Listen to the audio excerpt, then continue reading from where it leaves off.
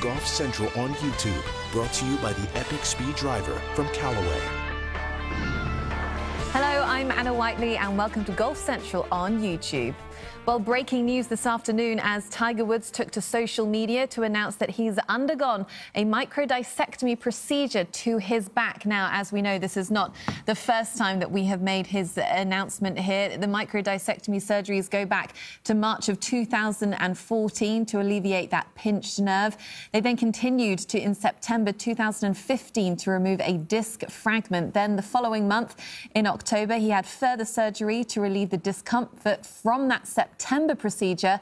And of course, a few years later, back in April 2017, Tiger underwent that spinal fusion surgery. So earlier today, Jaime Diaz and myself caught up with our Golf Channel colleague and close friend to Tiger Woods for over 30 years, Notah Begay.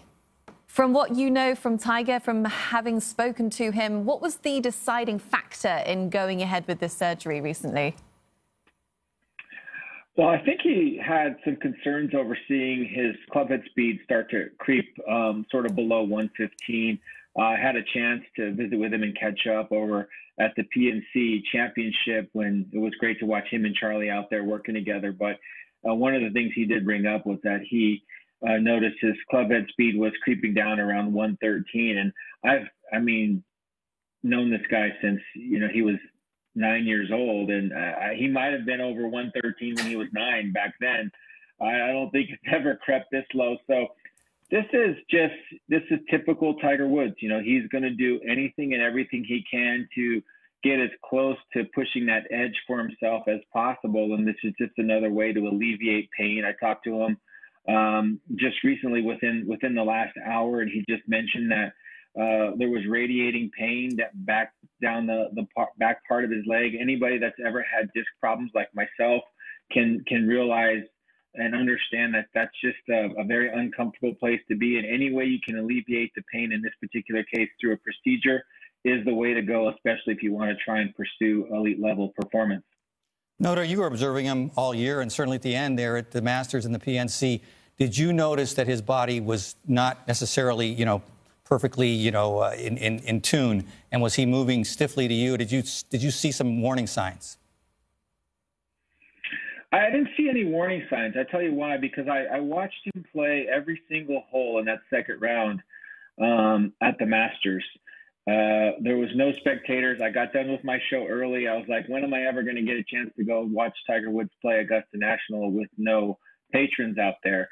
So I went out and watched, and there really wasn't any warning signs, Jaime, with the exception of just his body was moving very slow. If you look at the differences between maybe a swing a year, maybe 15 months ago to one maybe in the last 3 or 4 months, just everything, it's still moving in sync, and he can still hit the shots, but it's just a little bit slower.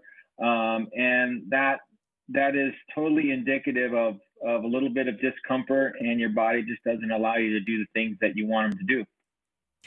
Physically, Notah, it sounds like doctors are hoping that there will be a full recovery, and fingers crossed we will see Tiger back at the Masters in April. But from what you've heard from him, how is he feeling sort of mentally? I imagine these surgeries are pretty mentally draining, going back to the beginning and working yourself up physically to get yourself in that right mental state to be competing at the highest level. Psychologically, where is he at with all of that?